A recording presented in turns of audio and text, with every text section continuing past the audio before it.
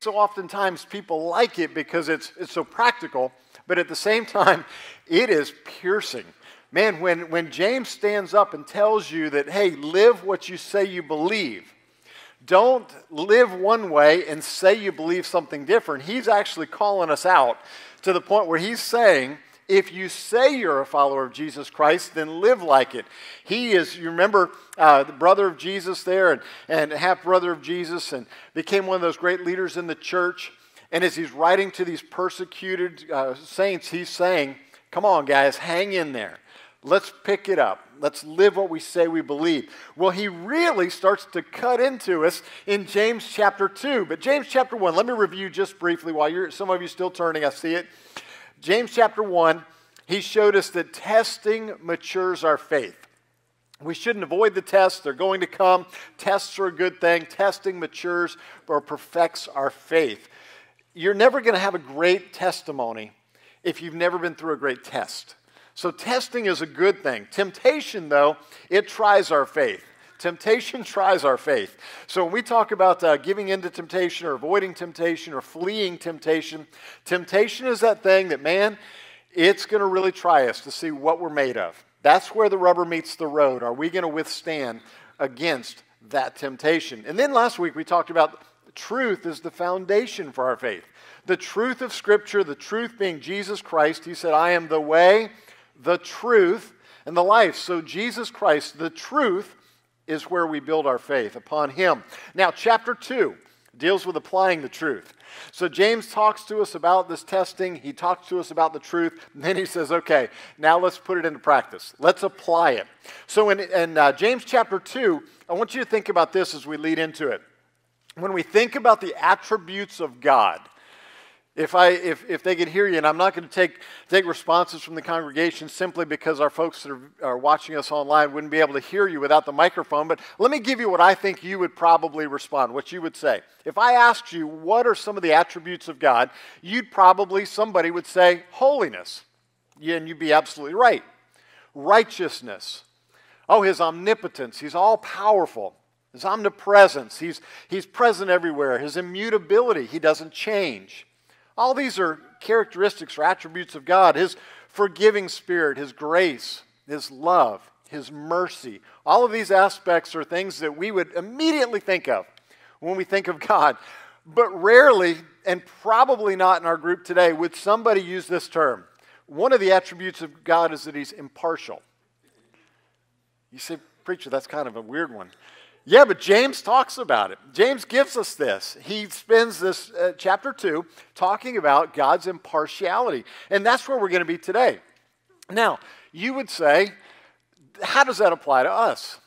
How does James chapter 2, or this idea of impartiality, apply to us today? Is it practical? People say, oh, the Bible's old-fashioned. It doesn't apply anymore. Let me ask you, have you been watching the news lately? Because I think James chapter 2 is playing out in the news every single day. In fact, there's a word that you're hearing in our world that has absolutely lost its mind. I'm convinced common sense is no longer common. It's crazy as I watch what's going on. But there's a word in this idea of impartiality, or in this sense, racism. I am so thankful to be part of this church. I am. We are so diverse in every aspect, from the languages we speak, to the colors of our skin, to our socioeconomic backgrounds, to our career choices. This group is so different. This is just a slice of heaven, man. This is about as good as it gets in a diverse congregation. That's the way God created us. If somebody could convey that to the leaders of our country right now, it'd be a wonderful thing. We had a funny situation last year. You know, my wife teaches in our preschool. We had a situation where somebody had come in and tried to pull the race card with her. Oh, you got onto my child because of their race.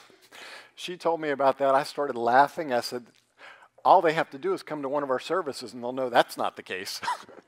They obviously haven't heard my heart, if that's what they're thinking. This church is a church that we love the fact that we're a church for all nations. Somebody tell our politicians that. Because now they have gone crazy labeling everything racism. They've lost their minds. Watch the news. All you have to do is disagree with somebody and all of a sudden you're a racist. What? Our opinions differ, so I'm a racist. I get so furious watching the news, I have to turn it off. It just bothers me. So I don't agree with you, so now all of a sudden I'm a racist. Country singer Chris Pratt a few weeks ago had a shirt with an American flag on it. And somebody called him a racist. My blood was boiling. The idiots who promoted that forgot that on the back of the shirt was a quote from Dr. Martin Luther King Jr. It's funny how we only report half of the news, isn't it? Whatever fits us best, that's the part that we report.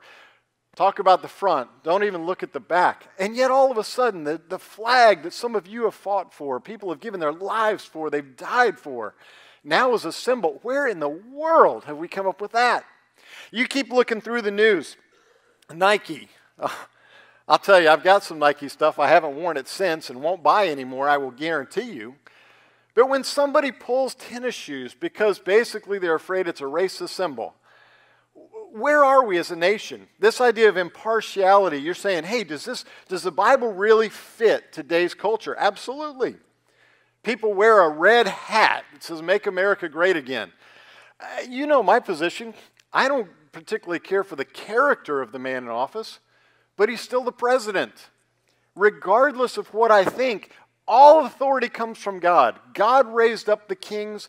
God raised up those judges that delivered the nation of Israel. We get what we pray for or didn't pray for. When we look at this, we've lost our minds. As a nation, I have to think back and say that in all of my years, this is probably the worst I've seen, where people just can't get along. It used to be that somebody could register in one political party and still have differing opinions, but they at least could have conversations. Now it's immediate hatred and a desire to hurt and harm. You do realize that we as believers shouldn't get wrapped up and sucked into all that, right? Because today it doesn't matter if it's a donkey or an elephant, it's not going to solve your problems. Only Jesus can do that. I'm concerned that we're at the point that as a nation, that racism, or the idea of it, has gone so far past the color of our skin. Now again, it's an issue of political party.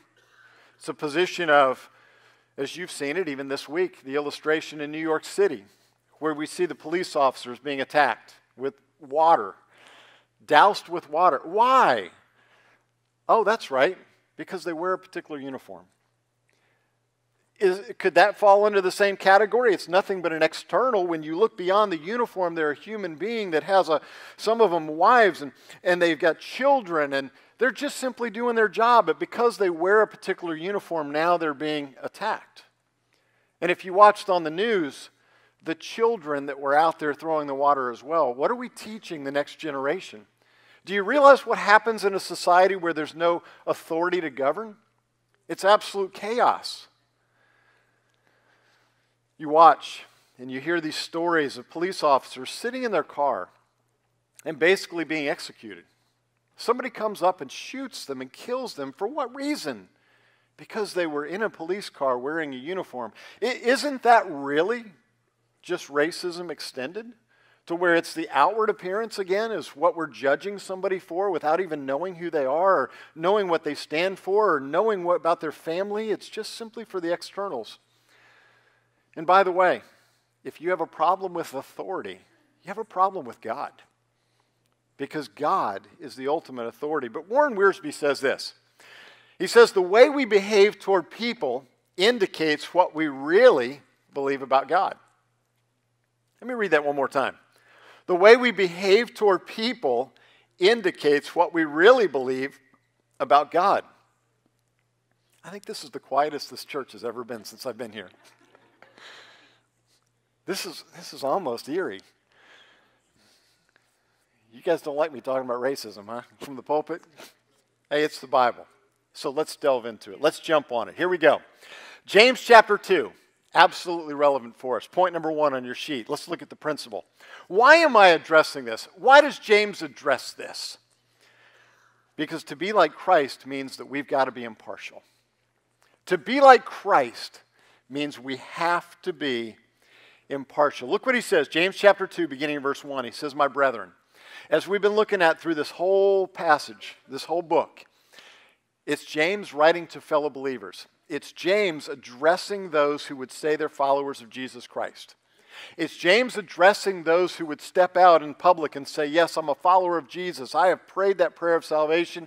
I'm a committed follower of Jesus Christ, and yet he's having to address this. Hey, brethren, fellow believers, look at the second part of the verse. Don't hold the faith of our Lord Jesus Christ, the Lord of glory, with partiality. Some of the versions you're using this morning would say with respect of persons. Some of yours says with favoritism. Because it's that same thing, this idea of racism and partiality, favoritism, all of these things mean the same. We're treating one person different than another simply because of who they are or what they have or what color their skin is. This is crazy. He's saying in the body of Christ, we are one in Jesus Christ. James is reminding them that it doesn't matter where you come from, those that know Jesus are all part of his family. We look different. We come from different places, but we serve the same Lord and Savior. We're going to this place called heaven, and it's not divided up by different groups. Thank God the whole focus in heaven is Jesus Christ and him alone. Well, Deuteronomy chapter 10 and verse 17, it goes back all the way to the Old Testament. Remember James in the New Testament. We go back into the Old Testament. We see the theme of Scripture. Deuteronomy chapter 10 verse 17, for the Lord your God shows no partiality, nor does he take a bribe. So you can't bribe God. He's not going to treat anybody different just because they do something for him or because of who they are or what they look like. In Romans chapter 2 and verse 11, it says this, for there is no partiality with God. None. Proverbs chapter 28, verse 21, back and forth, Old Testament, New Testament, what's it say? To show partiality is not good. Author Chuck Swindoll, he points out that James is not condemning the kind of discernment that comes from a thorough understanding of another's character. Listen to what he says. What James is dealing with here is our tendency to be prejudiced toward others because of superficial judgments based on outward appearances. What a great way to put that. We oftentimes judge somebody not by their heart. The Lord looks on the heart. We look on the outward appearance. We understand that. And it happens all around us. I remember a few years ago when I was in South Carolina, there was a local singing contest. A white guy stands up. He sings a rap song. Black guy stands up. He sings a country song. The black judge makes this statement over the system. Way to step out of the box. There's an expectation just because of what we look on the outside that we would do certain things. That's partiality. That's prejudice. That's profiling. And in the body of Christ, that should not be. If we're honest this morning, many of us do have a problem with that. This thing that James is addressing, the rich are prejudiced toward the poor. The poor may be prejudiced toward the rich. The educated prejudiced toward the uneducated. The skinny might be prejudiced toward the plump. The singers might be prejudiced toward the non-singers. The heterosexuals may be prejudiced toward the homosexuals. Those with light skin may be prejudiced toward those with dark skin. There may be prejudices with nationalities or languages or areas, communities that you live in. I'm so glad that when we walk through those doors, man, there's none of that here. Folks, you don't realize what we've got. We're so blessed. Not every church is like this. Not every area, not every state, not every culture is like this. We're so blessed. And it only comes through Jesus Christ. That's what we're enjoying this morning, is the fellowship that comes through Christ. So why are people so prejudiced? Where does it come from? I want to issue a warning this morning. Parents, you're the number one cause of prejudice in a child's life, in a person's life. See, when kids come into this world, they don't look at all the things that we look at. In fact, I remember my daughter, one of our kids, I think it was Bethany, our middle daughter, she just got such a tender, sweet heart. We had been in West Palm Beach and had served a church there for 10 years, and we had a very diverse congregation just like this one. And we had moved to South Carolina, and we had left. It was early, probably the first week, maybe second week that our kids were there. And as we're leaving church, my daughter asks, Daddy, where were all the black people today? And I said, what, sweetheart? Daddy, where were all the black people today? I said, what do you mean? She said, well, I didn't see any of them in church. Were they at here's her thought. Were they at a picnic? Or were they at a birthday party? Or, what was going on with it? That's her thought. I literally wept. I was crying. Not because she asked the question, but because I didn't notice it. The innocence of a child, she noticed something that I, as an adult, who am absolutely not prejudiced, didn't even notice, and it broke my heart. We teach our kids their fears. We teach our kids their prejudices. We teach them the words you use, slang terms toward different people groups, ethnicities, genders, statuses, belief systems. What our kids learn and the discrimination that they get as they get older, or develop as they get older, it comes from us. Parents, that's a big warning this morning. Be careful what you say in front of your kids. Be careful what you call somebody, how you talk about somebody, what you would dare say as a follower of Jesus Christ. We ought to point kids to look at the inner part, that inner man.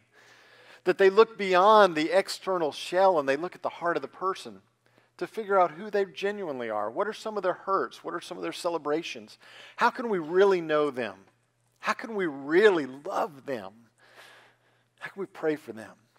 The second most influential group in developing prejudices is our peers, peer groups. Junior high and high school years, they're tough years. No question about it. Kids begin to call other kids different things. They don't want to be the one that looks different or stands out. They all want to wear the same thing, put on the same stuff. Their friends begin to use a term, and so do they. Parents, you're the most influential in developing prejudices in your kids, but their friends are number two. The people you allow your kids to hang around will pour into their lives and help them to develop the outlook. Do you have any preconceived ideas this morning, preconceived notions? Do you have any prejudices? I'm going to tell you this morning I do. Preacher, you prejudice? I didn't say I was prejudiced. I said I have some preconceived ideas. I remember one that is just, it stands out to me to this day. We had a teacher when I was in high school, and I've never forgotten her name. Her name was Jeannie Schobel. Jeannie taught in our Christian school, but she really had just a great connection with us as kids. And so with us as students, she had invited a bunch of the students over to her house. And we were there, and we're all hanging out. We're having a great time. And she had some friends that came over as well. And those friends, one of them, man, he just looked as hippie as I've ever seen. If I could draw a hippie out on a piece of paper, write out the descriptions of what I would have, my preconceived notions, that was the guy. Well, I'm over there thinking all these things that I would think about a hippie, and this guy all of a sudden says, hey, you guys want to have a Bible study?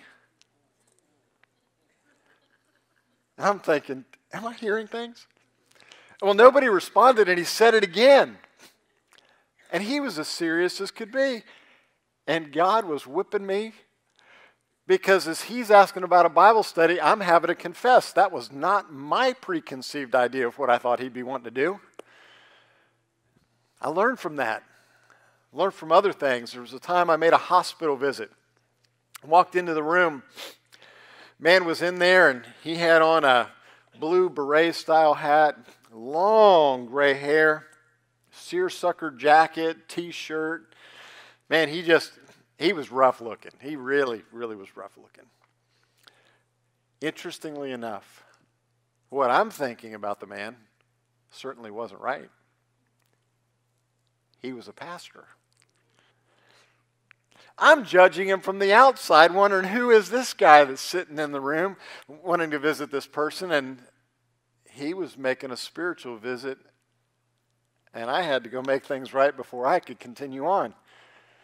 I messed up. I said, preacher, why are you telling us this? Because I'm human. And if we try to set ourselves on pedestals or paint pictures that are unrealistic, how are people supposed to know that we all struggle with this? And the reality is that we have to keep ourselves in check and remember to look. God looks on the heart. It's us when we're in the flesh that begin to look on the outward appearance. Hey, today's world, it's not the long hair and the seersucker jacket and the t-shirts. It's, man, we got preachers with tattoos and everything. You don't know if they're part of a biker gang or if they're a preacher anymore. We as individuals can't look at the outward appearance. We've got to look at the heart. Man, we got to be looking way beyond. We've got to get deeper than simple Christianity. So let's look at James' example here. He gives this setting. Look at verse 2. For if there should come into your assembly a man with gold rings and fine apparel, and there should also come in a poor man in filthy clothes into your assembly. What about in our church? That's what he's saying. If a guy comes in here dressed to the nines, man, he is looking good. And another guy comes in here and he is just ratty. How are we going to respond? What is it that the Scripture teaches us? That white-collar executive, do we treat them different than we teach the blue-collar laborer? Do we treat the CEO different than we treat the unskilled laborer? What if the guy walks in and he's clean and well-dressed and there's another one that's dirty with body odor? Do we treat them different? Because James is saying, hey, followers of Jesus Christ, believers, those that are part of the body, and we got to treat people the same. God loves them all. He goes on to the response. Look at verse 3. He sets the stage. This guy comes in. Looks different. Two of them. Verse 3. And you pay attention to the one wearing the fine clothes. You say to him, you sit here in a good place. And you say to the poor man, you stand over there. Or you sit here at my footstool. Man, that's partiality. It's prejudice. See, these prejudices don't simply stop at skin color. They go far beyond in how we treat people. The motive, look at verse 4. Have you not shown partiality among yourselves and become judges with evil thoughts? What was done? Simple partiality. You sit here, you sit here. Why was it done? Wrong motives. One gets preferred seating. One's catered to because they're rich. Maybe we do it because we're hoping for personal gain. If we treat them one way, maybe they'll give a little extra. Maybe they'll help us. We work through some of these issues. Maybe it's just personal pride. We don't want to be seen with that dirty person. We want to be seen with the one that's a little more classy. See, these are struggles that even in the church have been going on since the time of James, writing and challenging. And when we can put all that stuff aside and begin to love like Jesus, I just don't believe Jesus sees all those things that we see. Let's go on.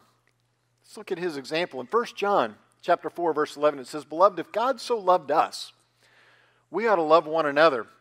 What were some of the examples? In Mark 3, Jesus healed the man with the withered arm that others were avoiding. He went out of his way to talk to the Samaritan woman when the disciples didn't even want to go through Samaria. But Jesus said there's a lady there that others are avoiding, but she needs us. And so he went through because that lady needed him.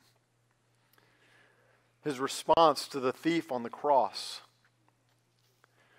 treated him with dignity. The man was dying because he deserved it. He had committed the crime and it was punishable by death, and Jesus didn't hold that against him. Jesus said, today you'll be with me in paradise. The inconsistency. Look on your sheet there, number 3. Acting on our prejudices is certainly inconsistent with the teachings of Scripture and also the example and character of Jesus. Why? Look at verse 5. Because it opposes God's perspective. It says here, listen, my beloved brethren, has God not chosen the poor of this world to be rich in faith and heirs of the kingdom which he promised to those who love him? Totally different perspective than God has. God's choosing the poor of this world, and we're setting a partiality standard based on what somebody has. It's wrong. It ignores the universality of sin, if you think of it this way. Look at James chapter 2, verses 6 and 7. It says, but you have dishonored the poor man. Do not the rich oppress you and drag you into courts? Do they not blaspheme that noble name by which you're called? God's perspective. He loves everybody. Why do we only love some? I love the fact that we've got these different ministries going on. For those of you that are guests, let me give you the heartbeat of our church for just a moment. We've got groups in our church that may be able to contribute to what we're doing. That's great. We've got groups in our church, ministries we've started, that may not be able to contribute anything to what we're doing. That's great too. Because we don't start a ministry based on whether or not they can financially help the church. I loved in the last church I was at, and I just hope that God opens the doors for us to do so here. We had a special ministry. It was called God's Special People. Those that were severely disabled, adults, that they had certain centers around the community, and they would bring those adults in on Sunday mornings, and we had folks that would teach them and train them. And it was just such a neat ministry. We didn't do that because we were hoping that they would give back. We were doing that because God called us to minister to the least of these. And it was just one of the neatest things to be able to do that. That's who we are. It's what we're trying to do. We're trying to reach our community. Red and yellow, black and white, as the old song goes. We're trying to reach people that are different than us, that have a different background, that speak a different language. I love when somebody comes into the church office that I can't talk to, because it tells me we're reaching people beyond what I would be able to reach if I was doing this by myself. Instead, we're a group, we're a team. We have the opportunity to reach people that some of us could never reach by partnering together with others who speak different languages. This last week, somebody walked into the office over here, and their Brazilian background, spoke Portuguese, and I don't speak Portuguese. But Dr. Steve Lawrence was in the office there with me, and he knew that we have a lady that's on our staff that does. And so he simply motioned and played the little charades and follow me. And he escorted her over to talk to the lady that spoke her language. But see, by a partnership, by all of us working together, we have the opportunity to be able to reach people that we would never reach otherwise. There are going to be groups in the community that, as we continue our outreach, as God expands our vision and expands our territory, that they're going to definitely dress and look different than we do. But the beautiful part is that it all brings us under that umbrella of the gospel, that we're one family, that those other things don't matter. It's Christ and Christ alone. One of the other ministries I'm so excited about, you saw us highlight it, and Jerry Califano shared just a few weeks ago, our jail ministry, the prison ministry. And he used that verse, when you do it unto the least of these, you do it unto me. Man, that challenged me. I was sitting right where Alberto's sitting right now. And I listened to that testimony, and I thought, you know, God, that's what you've called us to do, to minister to the least of these.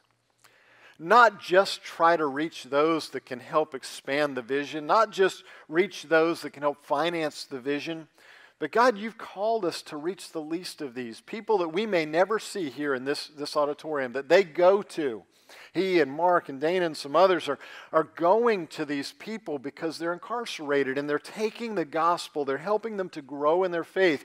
Behind the prison walls, those people aren't going to be supporting this ministry financially, but God didn't ask us to only reach those that can support us. He asked us to reach the least of these.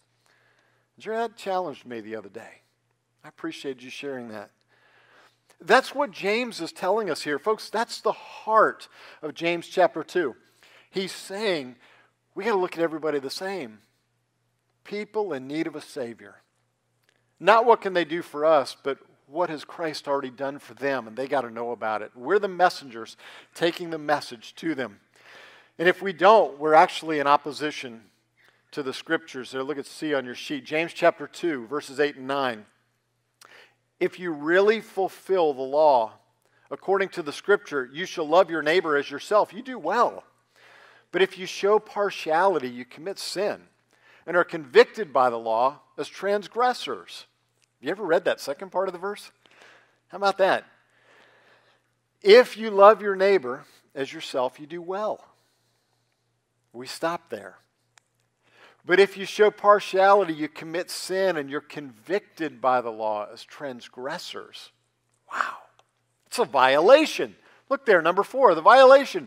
It goes on in verse 10. For whoever shall keep the whole law and yet stumbles in one point, he is guilty of all. Sure, there are some sins that are greater than others. Sure, there are some sins that are more public than others. Sure, we have to address and deal with some of those things. But what if the body of Christ began to deal with partiality? What if the churches that exercise church discipline began to go and address folks that were mistreating others based on external factors?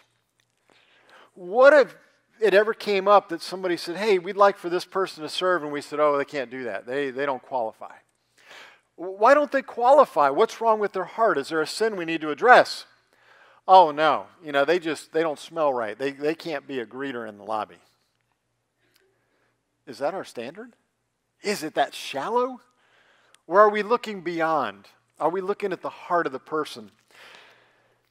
Man, you say, oh, preacher, there are some sins we don't want to be part of. Now listen, I've never murdered. Hey, check, that's good. Never committed adultery. Check, that's good. Hey, preacher, I've done. Check, check, check. But are you prejudiced? Are you struggling with racism? Are you struggling with partiality? Are you mistreating somebody because they're a little different than you are, or they don't speak the same language you do, or they don't look the same way you do, or they don't have the same preferences you do? Because see, what it says is that if we're guilty in that one point, we're guilty of all. Wow. That's heavy, folks. That's James calling us out here. He's saying that we need to treat people the way that God treated them. For God so loved the world. So how do we apply all this? How do we bring it in? How do we take this kind of a heavy message? I told you, everybody thinks James is fun, but when you look at it, wow. Last week, we're looking into a mirror, seeing what we need to change. And today, it almost feels like we're just getting hit, going, oh, man, I haven't treated everybody the same. God, give me that love. Give me that heart. Help me to find the least of these. Help me to find that person that needs the assistance. Help me to find that person that is a VDP. You know what that is, right? Very draining person. Just man, when you see him coming, you say, preacher, do you ever feel that way? If we're confessing, yeah, every once in a while. You see that person in Walmart, and you see him at the end of the aisle, and you just think, ooh, I know if I stop to talk to them, it's going to be another 45 minutes. You ever feel that way? How many of you've ever done that? Confession is good for the soul. Yeah, some of you are like this. You know what I'm talking about. There's some that, man, you ask them, they're like Chicken Little. The sky is always falling. Doesn't matter. And don't dare ask, how you doing? Because they're going to tell you. Oh, my goodness. Be careful, unless you really want to know. We as a church family been going through a book with our staff. It was the book of the month last month, and as we're going through it, we're just talking about this idea of God's love. You know what should draw people into the church? Not the great music, not the light shows, not all the activities. You know what should draw people into the church? When they see us loving people in a supernatural way. Way beyond what we could do on our own. Loving people way beyond what we're capable of. Loving people way beyond what's just normal. But loving people to the point of a supernatural outreach, a supernatural love that can't be explained. How can you love somebody that much? How can you do that much? How can you serve that much? Why do you care so much? What if people in this community looked at this church that way and they said, how can you guys love the way you... I've never been in a church where people love like they love here at Grace. And with our name, what a great name to have to be a loving church, just to love everybody in spite of where they are, accepting them where they are, and just loving them to where they need to be in Jesus. That should be our goal. Not worried about what they're doing today, just loving them. I've shared with you the stories, but there's one that always stands out in my mind. A lady named Mary that was a prostitute. That a lady loved her in a supernatural way. And Mary didn't want the lady to come by, but making a long story very short, came to the point that Mary, because of that lady's undying, unstoppable love, the day came that Mary came to know Jesus as her personal Savior. Mary went on to be a youth leader in the first youth group that I was part of. She was amazing. She could love those girls in a way that nobody else understood because she saw what would happen if they weren't loved properly. Mary went on to serve on the mission field. You say, preacher, is that a true story? Absolutely. Imagine what would have happened if that lady wouldn't have loved Mary because of her profession. And she would have said, not that person. I'm going to go reach somebody that can have more of an impact. Mary's on her own. But that lady loved Mary unconditionally in a way that Jesus loved. Mary ends up ministering to young ladies. Mary ends up carrying the gospel overseas because somebody looked beyond the externals and saw her heart. That's the challenge this morning. James is telling us, don't be so shallow that we look at the superficial. Look at the heart. You know sometimes why people do what they do? Because they're hurting so badly. You look and there are people that will do things to their bodies that are just unbelievable. I won't begin to describe them. You just think in your mind what you've seen. There are some outrageous things out there. You know what I'm convinced of? People just want to be loved. They're screaming for attention. They just want somebody to notice them. You see somebody that becomes part of a gang. They're willing to do things that they would never do so that a group of people will accept them because they just want to be accepted. Church, we have that opportunity. We can accept people right where they are and love them to where they need to be in Christ. And they don't have to go to crazy extremes with all the stuff. But God will do an extreme makeover in their heart that will change them beyond what anybody would ever imagine. I was watching yesterday, I think it was, they were doing an interview with the MyPillow guy. Do you know his story? 10 years ago, he was a crack addict. 10 years ago, you should have seen the picture. Unbelievable the way the guy looked. Now probably one of the richest men in America. He'll tell you the thing that changed his life was Jesus Christ. Somebody shared Jesus with that man. What if somebody would have walked by him and said, not messing with him. Hey kids, don't get near him. Stay away. He walks into church and we see the sunken eyes and the distorted face and the struggles and the teeth. And you know, hey man, that guy's struggling with meth or crack or something. And we say, hey guys, sit right back here. Because we're afraid of what might happen. You know what might happen? Jesus might get a hold of him. Why do we think so shallow? What if God got a hold of somebody's heart like that? Like he did with that guy right there, the MyPillow guy. Who's to say there's not somebody sitting in here today? It's just like him. You want to be like Mike? Find Jesus. You look at his picture today. You look at the work that he's done. How many of you have a MyPillow? A bunch of you, probably more than raised your hands. You know what happens when you get one? You open the bag, and out falls a Bible verse.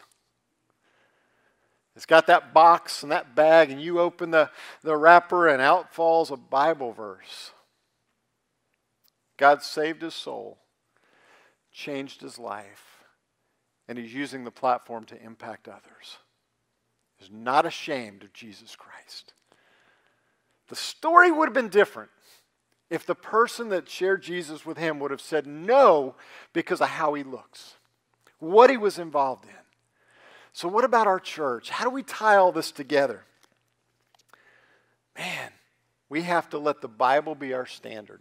Look there at the application. Let the Bible be our standard. James chapter 2, verse 12. So speak and do as those who will be judged by the law of liberty. What's it say to do? Matthew 22:39. Love your neighbor as yourself.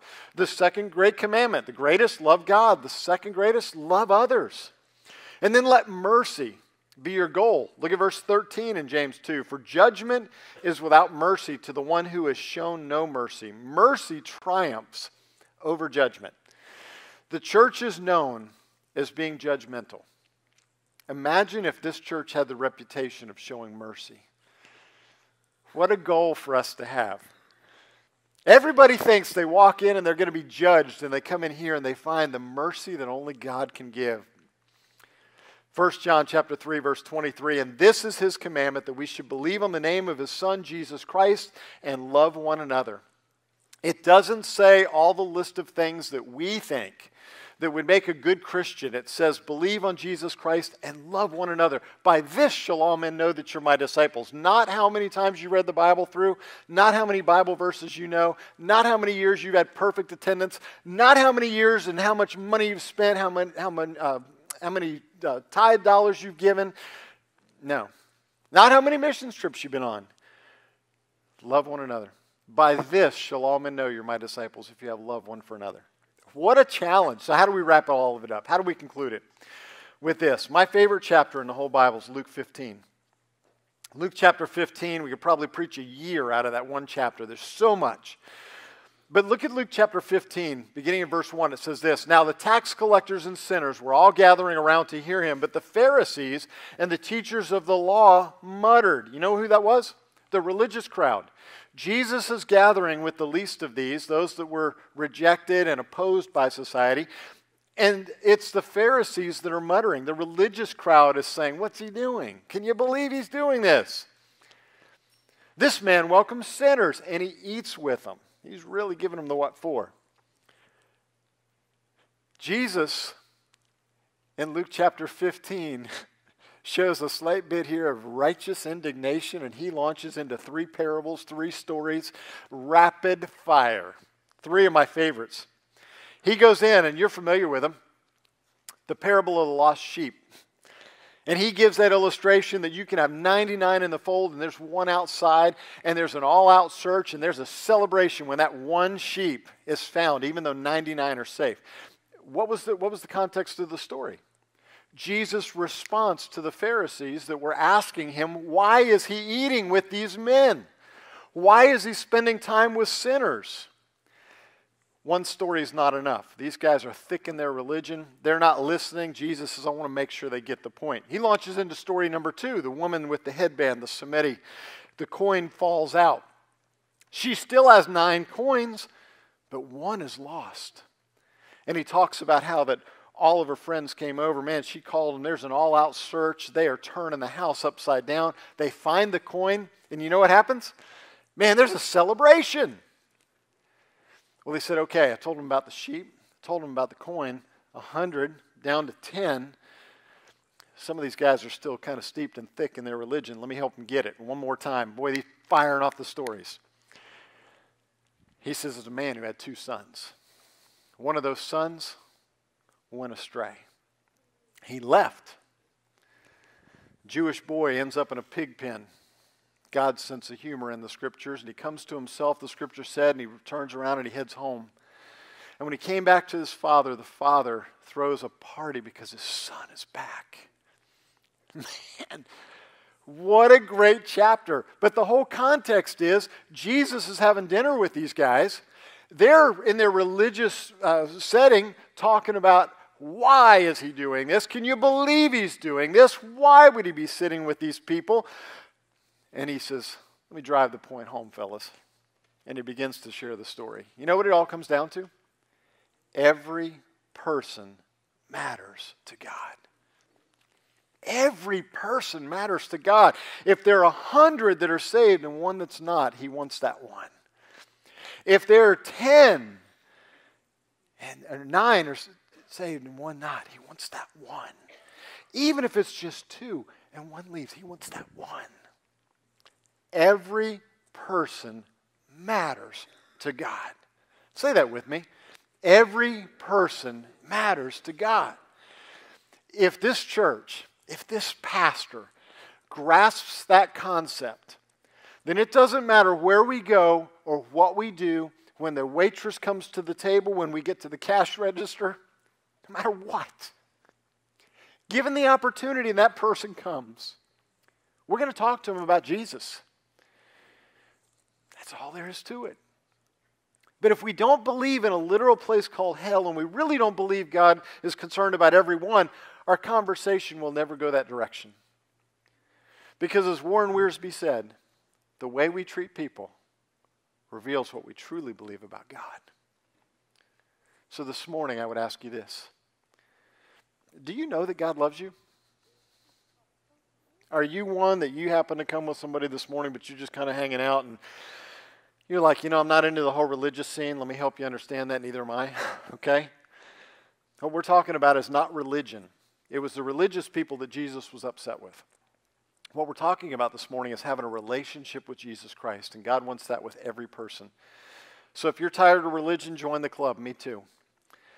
But if you want a relationship with Jesus, man, that's what he wants. And if that's you this morning, it's as simple as admitting that you've done wrong. The Bible calls that sin. Realizing that Jesus Christ, when he died on the cross and shed his blood, that paid the penalty for your sin. And that whosoever will call upon the name of the Lord, they're going to be saved and spend eternity with him in heaven. It's that simple. So if that's you this morning, in a moment, I want to give you that opportunity. If there's another group in here this morning, maybe those of us that have those veiled prejudices, maybe we're not treating everybody the same. Maybe we have treated some folks different. Maybe there's that part of us that we think we're okay, but preachers, I'm listening to this, yeah, maybe there are some that I treat better than others. This morning, can I ask you, would you confess that sin? I'm not going to call folks down here to do it publicly. Although I wonder sometimes if we need to raise the bar, raise the standard a little bit and say, hey, let's confess openly. But today I'm going to ask you to do it privately. Would you take a moment, if that's you?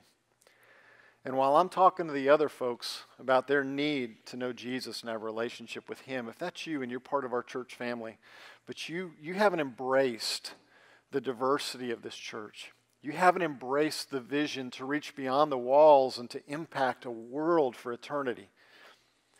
If you haven't really caught that, you just like that, hey, us four, no more, you're missing the vision of the church. We're a missions-minded church, taking the gospel around the world, taking the gospel beyond these walls, impacting our community. If you haven't done that because you think, I don't know about that. I don't want those people in here. Would you confess that sin? While you're doing that, between you and God alone, let me go back to the ones this morning that maybe today is the day you want to start a relationship with Jesus Christ. Let's all bow our heads, close our eyes for a moment. While some are confessing the sin of prejudice, they're confessing that idea of partiality. Those of you that want to start a relationship with Jesus, would you pray something like this? This is between you and God alone. Don't pray it out loud. This is just between the two of you. Why don't you start by just calling out to him, Dear God, today, I get it. I don't want to become religious, but I do want to have a relationship with you. Today, I want to know that when I die, I'll spend eternity in heaven. I want to nail it down. So God, right now, I'm confessing that I've done wrong. And the Bible calls that sin. I understand that a holy God cannot allow a sinful person into heaven. But you loved me so much that you sent Jesus to die on the cross, to shed his blood, and to pay the penalty for my sin. So God, now when you look at me, you don't see my sin. Instead, you see the righteousness of Christ. God, thank you. God, today I want to invite Jesus into my life to be my Savior. And I want to live for him as my Lord from this day forward. If you pray that prayer with me, welcome to the family of God. It is that simple. Let me pray for all of us this morning. Father, forgive us. Forgive us in the areas where we've treated people differently, where we've put one above another, where we've looked at the externals. And you said it, man looks on the outward appearance and you look on the heart. And if we want to be more Christ-like, we've got to get beyond the externals. We have to look at the heart of the person to see where they are, to discover their struggles so we know how to meet them in their point of need. God, help us to know that the gospel reaches across all the differences, all the diversity, all the career choices, Lord, that the haves and the have-nots can all have a relationship with Jesus. God, it doesn't matter this morning what country we're from, what language we speak. The message of the gospel is a universal message. For God so loved the world. Help us in our small community to catch that vision, to go out of this place this week and to love people in a supernatural way, to see beyond the externals, and to have that passion just to tell them about Jesus and to love them in whatever condition we find them, but to point them in the right direction. God, thank you for those this morning that might have called out to you to start that relationship with you, to make sure that heaven's going to be their home. And Father, we commit what we've heard this morning back to you. Help us to be good stewards of it, not to be hearers only, but to be doers of the word, to take these words that James penned to the church so long ago, to see how applicable they are today, and for us to act on them in a positive way. Pray that we'll be different because of what we've heard in this place. And I pray that in Jesus' name. Amen.